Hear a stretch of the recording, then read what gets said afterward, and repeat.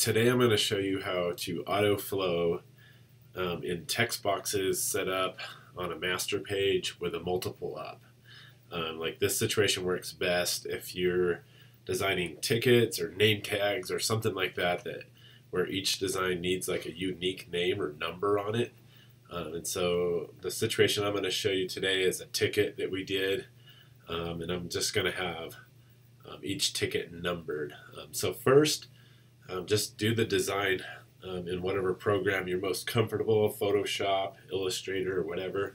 Save it out, and then go and open a new document in InDesign.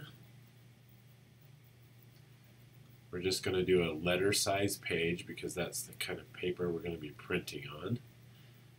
We're going to do 1/4 inch margins.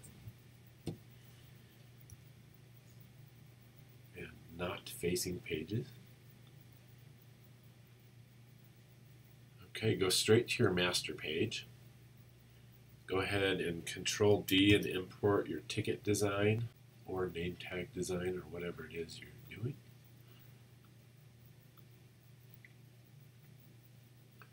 Okay, and we're going to get 5 of these tickets, just the size that I have here on this page. So I'm just going to Alt-drag. You can copy-paste, or you can do a step and repeat, whichever one's quicker for you. Okay, and so we're just going to have the ticket design on its own layer, just so we can lock that. I'm going to go ahead and name it Design. And so I can lock that and do stuff on top of it without worrying about messing any of that. So create a new layer. This one's going to be for the numbers.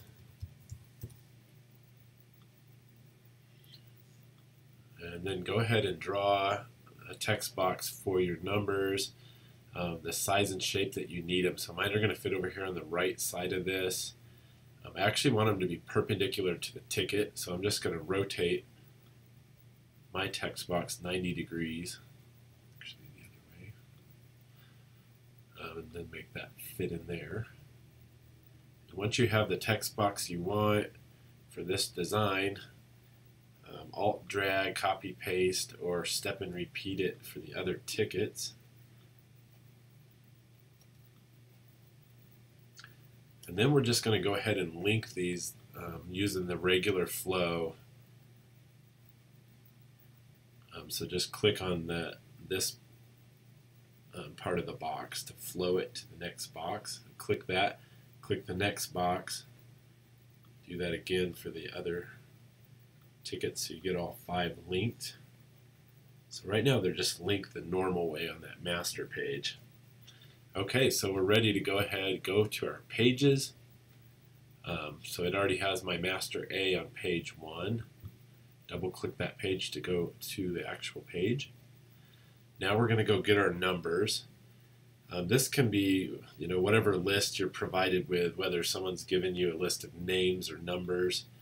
I'm just going to go to this website. I like to use this one, textmechanic.com. You just put in, I want like 100 unique numbers. So I'll go 1 to 100. I'll pad those with zeros. This is whatever you want. Generate the list. There's my numbers. So I'll just select all. Command A, Command C to copy those. Go back to InDesign. Alright, now this is where we auto flow. To access that first text box that's actually on the master page, you have to Command Shift click.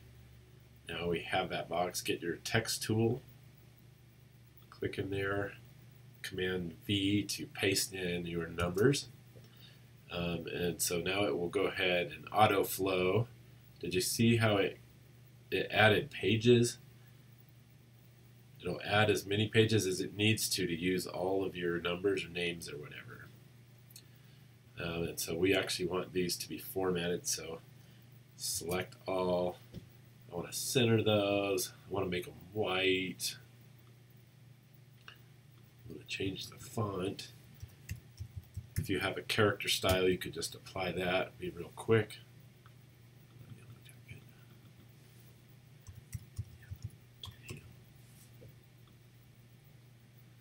Alright, and I want that number to be really big.